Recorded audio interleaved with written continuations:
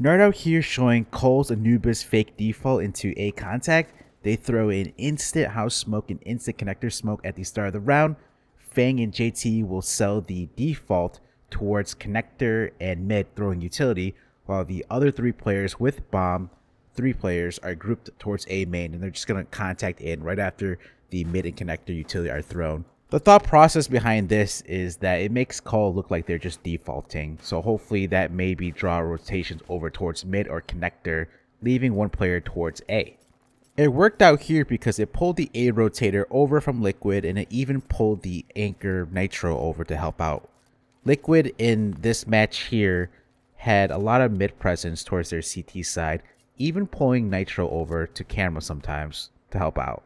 The philosophy behind this tactic is commonly used in the pro scene on overpass T side, where teams will fake the mid utility and long presence with two players, while three players are grouped up outside monster, hoping to pull rotations with the default mid nades, leaving 1 to 2 players on B.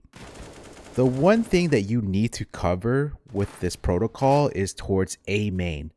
So what happens if, the CT had an opera towards Fountain, or trades and frags go in favor of the CTs?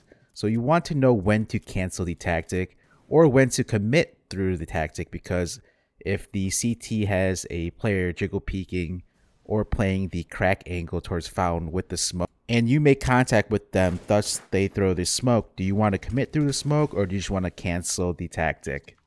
Complexity, as you saw, were given the whole A main there, so there was no reason to cancel there. But had there been early contact inside A main or towards Fountain, then if they didn't get the initial kill, then I think they cancel the tactic right there and just go into something else.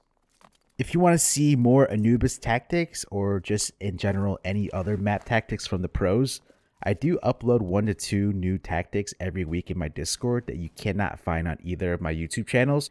I'm going to put the Discord link below in the description and comments, or you could go to discord.gg/NartOutHere.